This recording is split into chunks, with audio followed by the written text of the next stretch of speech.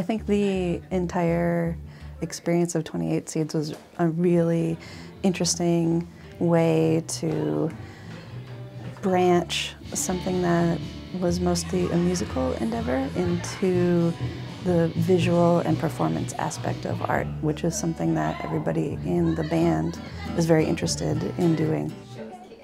No, the show's a lot of fun. We're having a lot of fun. A ton of fun. Tons of fun. It's kind of a complicated show because there's microphone cues and over 400 QLab cues, and then mixing the band itself. So it's been a challenge, but it's been a good challenge. And I love the band. I just groove out to the band when I'm up at the booth.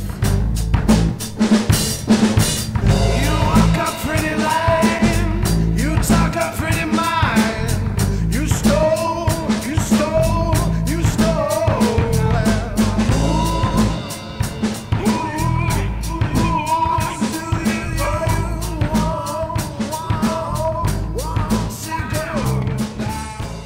All of them, top to bottom, everyone in this company, everyone in this ensemble is super talented, committed, disciplined, focused. For me, the thing that's really thrilling about doing a project like this, especially doing it with people who may not have done that particular thing before, is getting to see them do something that's outside of their comfort area and succeeding at it hands down.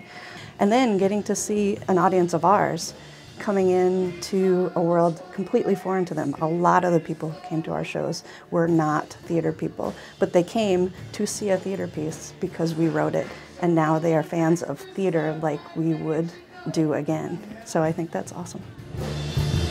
Everybody, is it really the end of the world?